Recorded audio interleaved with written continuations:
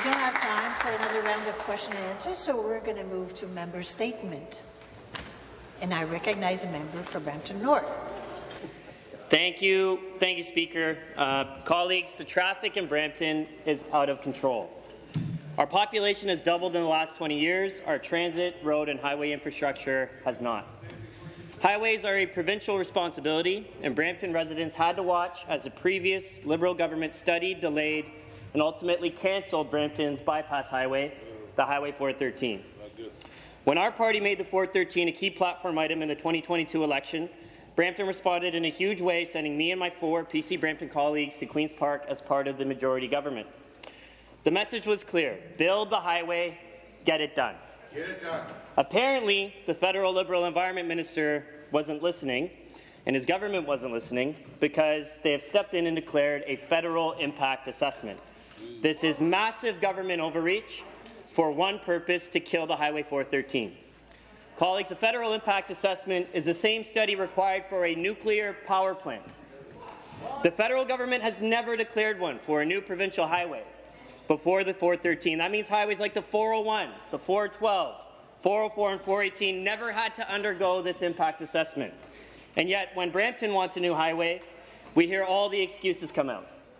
Speaker, I am, and my residents are, so tired of excuses. I have one message to the federal Liberal Environment Minister: get on board with the Highway 413 or get out of our way. Next member statement. Member for Umber River Black Creek. Okay. All right. For Umber River Black Creek. Sorry, you didn't hear over the noise.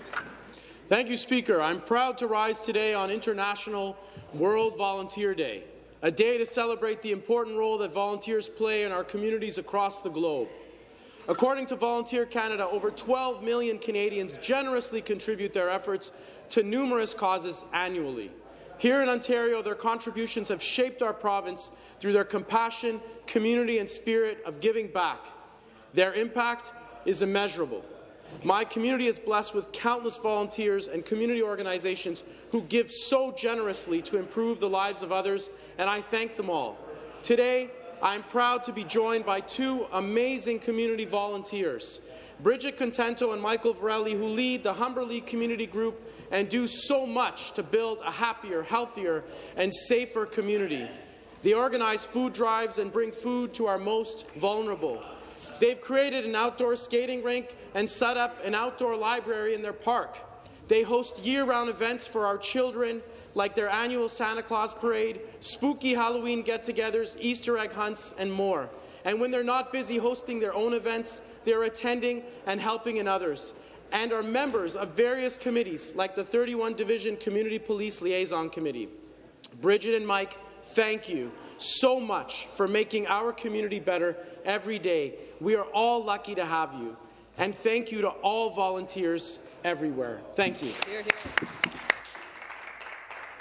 Thanks for your help, Mr. Thank you very much. Member statements. The member for Markham Unionville. Mr. Speaker, recently I proudly welcomed the remarkable Dragon Boats Team Canada to the House together with the Premier and my colleagues. This summer, the team won gold at 16th Annual World Dragon Boat Racing Championship in Pattaya, Thailand. This victory served as a source of pride for our country. It's also a testament to resilience and talent embodied by the team.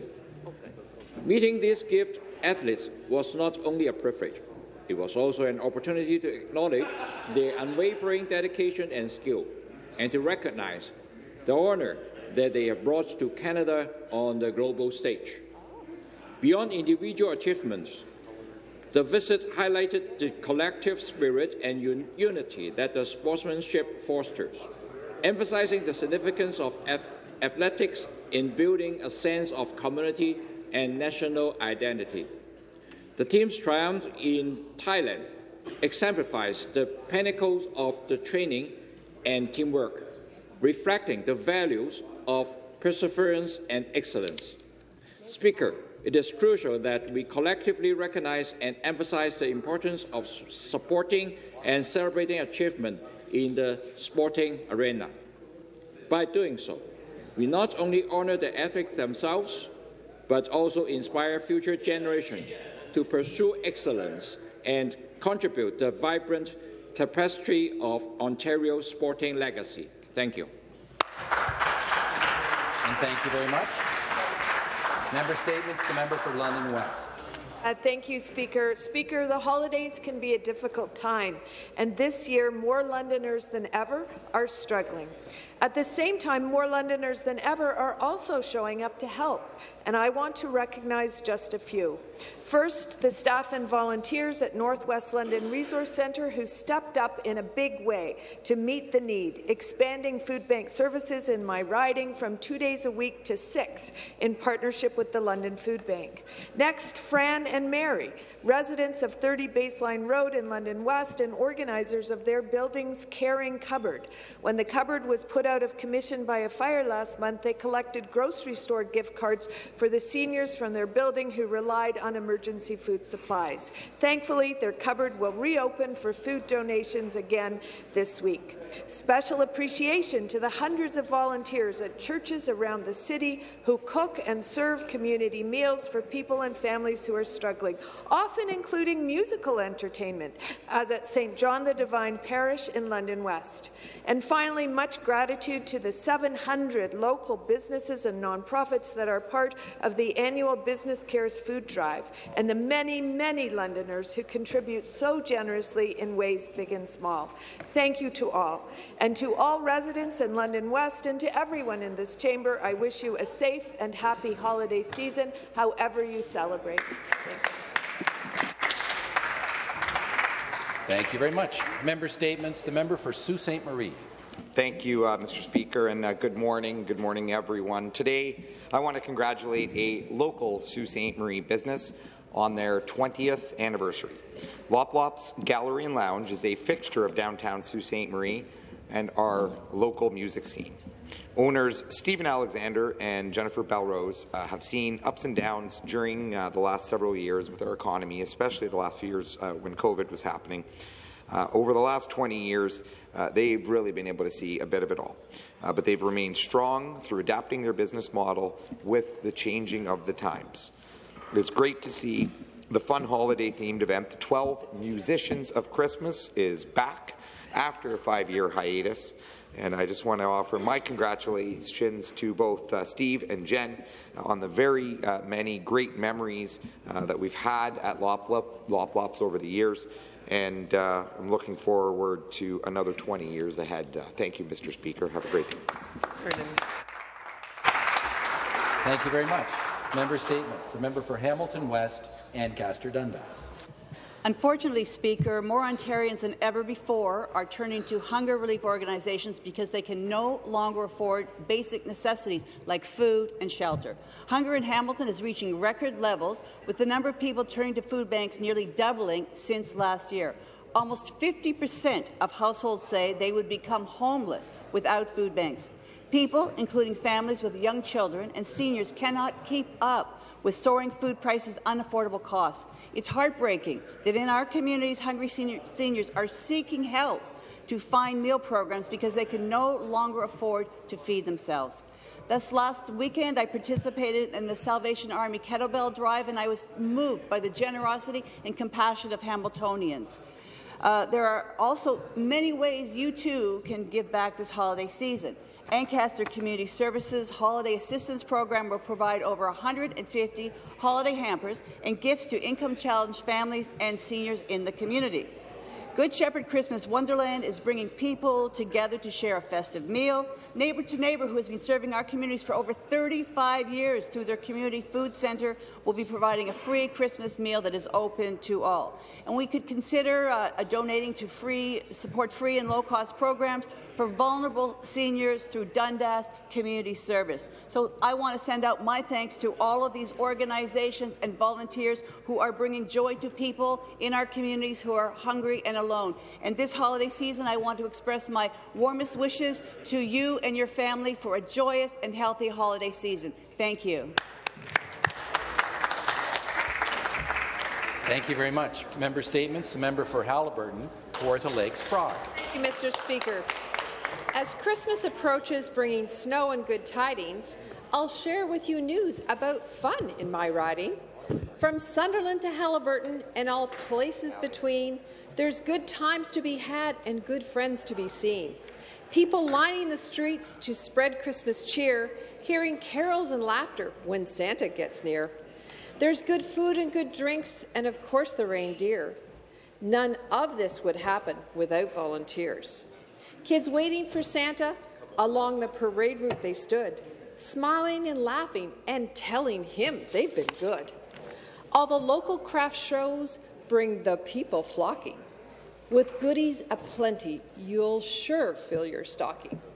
As we continue to celebrate this holiday season, let us always remember that Christ is the reason. Through the cold winter nights, let compassion exceed. Say hello to a stranger and help those in need. With my speech almost over and my time almost out, come to HKLB and see what it's all about. Merry Christmas and Happy New Year.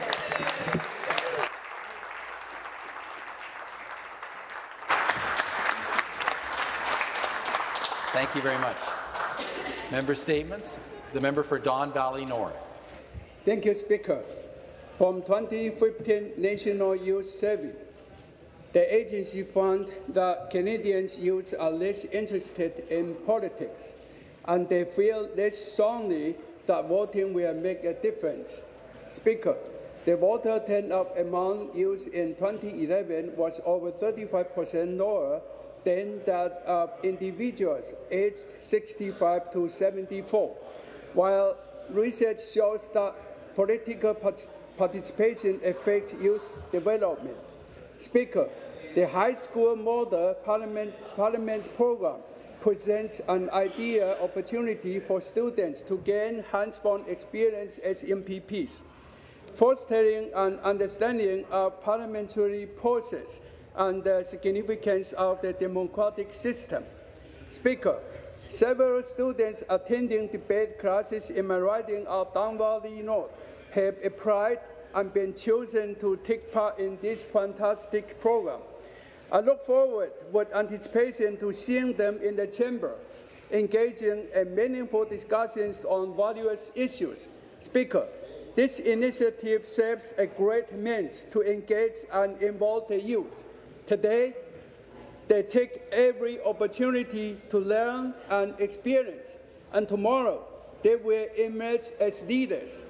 Congratulations to all selected participants, and we eagerly anticipate hearing the perspective of our youth. Thank you. Thanks again. Thank you. The next statement, the member for Flamborough-Glanbrook. Thank you and good morning, Mr. Speaker.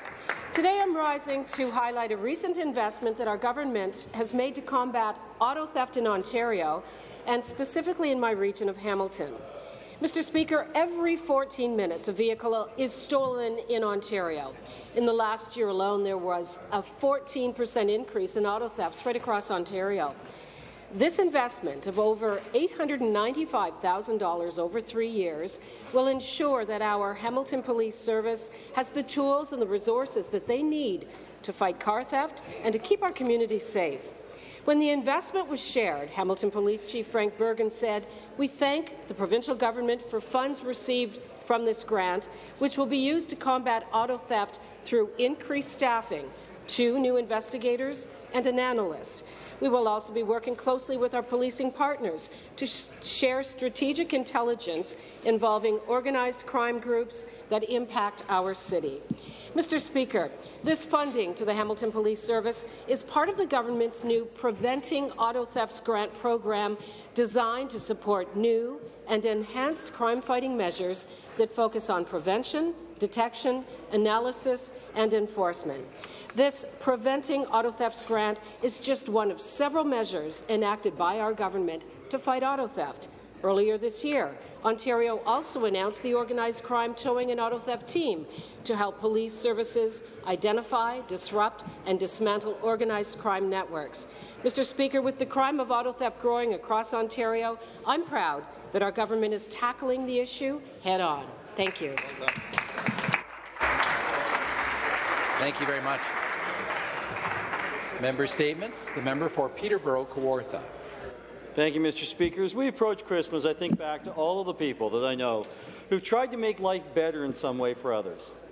And there's a truly kind-hearted lady in my riding who freely gives her time to make a positive difference for so many. I'm talking about Pam Dickey from Trent Lakes. She lives just outside of Buckhorn and has been volunteering for community care for a number of years.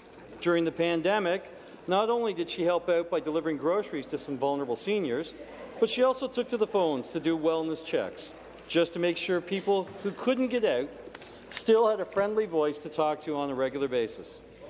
For the last year or so, she's also been volunteering with Community Care's Meals on Wheels. Speaker, this Christmas, Pam has taken it upon herself to make sure that 20 seniors who lost their spouses will still have a homemade Christmas dinner. In her very own kitchen, she's cooking enough turkey, mashed potatoes, vegetables, cranberries, gravy, and all of the other fixings to make a traditional Christmas dinner. And then she'll personally deliver all of those dinners to 20 very lucky single seniors. Pam, thank you for what you do. You exemplify the true meaning of what Christmas is. Hear, hear. Thank you very much. That concludes our member statements for this morning. Next, we'll